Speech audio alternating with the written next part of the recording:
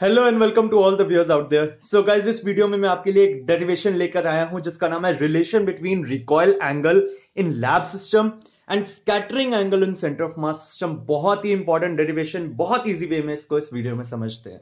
चलिए शुरू करते हैं। Consider that the incident particle of mass m1 is moving with velocity u1। एक ये रहा इंसिडेंट पार्टिकल जिसका मास m1 है, वो मूव कर रहा है वेलोसिटी u1 के साथ इन द लैब सिस्टम। मतलब ये लैब सिस्टम में हम बात कर रहे हैं। Collides against the target particle of mass m2 at rest. मतलब जो टारगेट पार्टिकल है जिसके साथ उसने टकराना है वो अभी रेस्ट पे पड़ा है। Suppose that in the lab system the velocity of recoil target particle is v2। मतलब रिकॉइल टारगेट पार्टिकल मतलब जो टक्कर खाने के बाद आ रहा है वो v2 है and angle of recoil is beta. ये देखो, ये रहा आपका v2 और ये रहा आपका एंगल बीटा।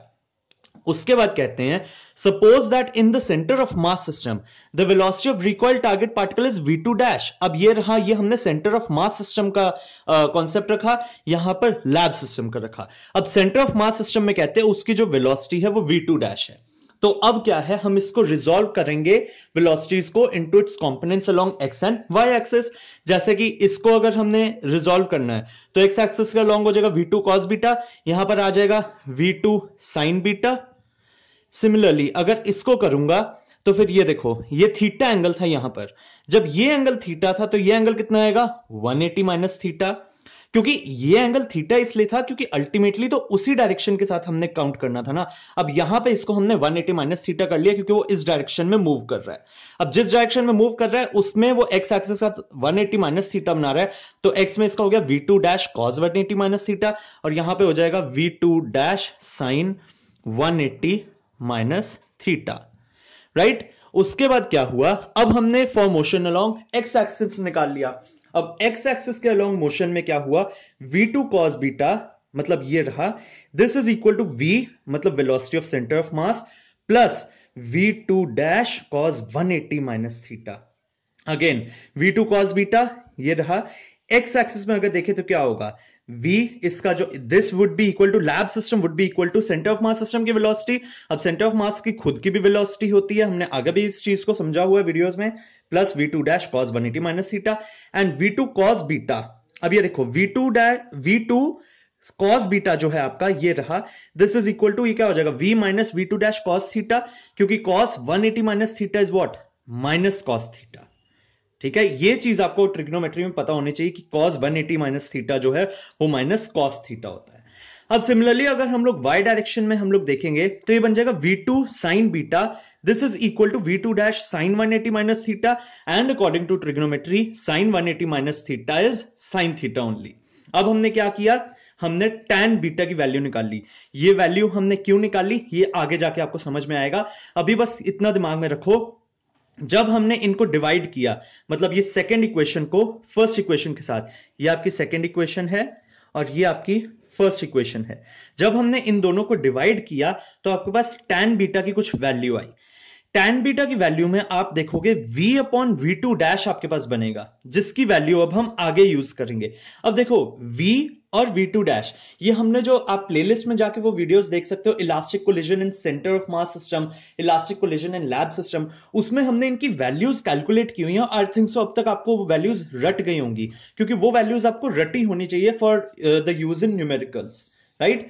तो उन वैल्यूज को मैंने यहां पर लिख दिया, जबकि v2 डैश की वैल्यू थी m1 u1 upon m1 plus m2 and mod v मतलब magnitude of v centre of mass की वैल्यू थी m1 u1 upon m1 plus m2।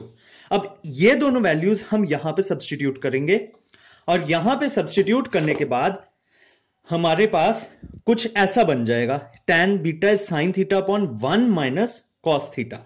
जब आप इसको सॉल्व करोगे तो ये 1 आ जाएगा, यहां पे हमने 1 पुट किया। अब सारी आगे ट्रिग्नोमेट्री चल रही है। ट्रिग्नोमेट्री क्या है, sin 2 थीटा का आपको फॉर्मूला पता है ना, 2 sin थीटा cos थीटा होता है। sin 2 theta is equal to 2 sin theta cos theta. Similarly cos 2 theta का फॉर्मूला होता है 1 माइनस 2 sin स्क्वायर थीटा।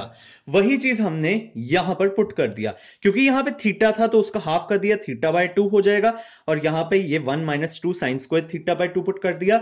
इसको जब हम सॉल्व करेंगे हमारे पास बनेगा tan 90 minus theta by 2।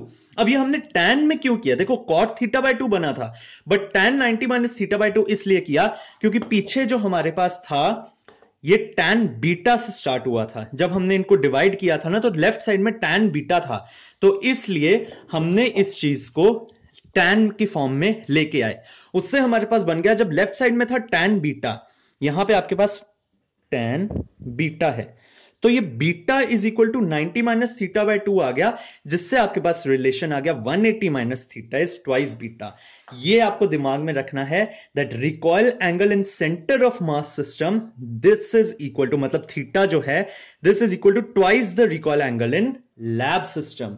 180 minus theta की फॉर्म में अब जब भी आप recoil angle centre of mass system में लोगे 180 माइनस थीटा, थीटा की वैल्यू पुट करोगे, that will always be equal to twice beta. ये आपको रिजल्ट दिमाग में रखना है। Thus, during an elastic collision, the recoil angle in center of mass system is twice the recoil angle in lab system. और यहां पर इसका एक स्पेशल केस बनता है, वो क्या है कि जब masses of incident and target particle are equal.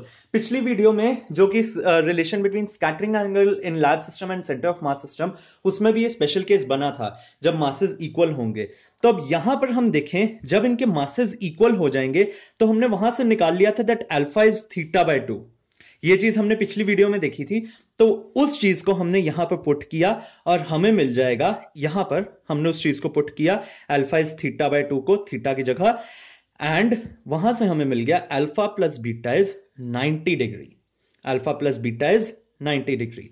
तो गाइज ये है, देखो यहां पे हमने थीटा की वैल्यू पुट की in terms of alpha and beta की वैल्यू भी इन टर्म्स ऑफ अल्फा। आप इसको रखना चाहते हो रख लो, या यहां पे सिंपली पुट कर लो। मतलब आपने इन दोनों इक्वेशंस को यूज करके यहां पे पुट करना है, अल्फा और बीटा के टर्म्स में इस इक्वेशन को बनाना है। तो आपके पास बन जाएगा ये चीज that alpha plus beta is 90 degree, जिसका मतलब क्या हुआ, दस during the elastic collision of two particles of equal masses, मतलब जब भी मासेस इक्वल होंगे इलास्टिक कोलिजन्स में, the directions of the scattered and the recoil target particles are at right angles to each other in the lab system. मतलब lab system में हमेशा ये एक दूसरे के राइट एंगल पे पड़े होंगे। ये है जो आपकी डेरिवेशन का एक स्पेशल केस बनता है, right? So guys that's all for this video. Video कैसा लगा प्लीज कमेंट में मुझे जरूर बताना। कोई टॉपिक पे अगर आप वीडियो चाहते हो किसी टॉपिक की डेरिवेशन के लिए, कमेंट्स में वो लिखना, मैं जरूर वो वीडियो अपलोड करूंगा। Do subscribe to my YouTube channel, do hit the like button and do share this video as much as you can. Thank you so much.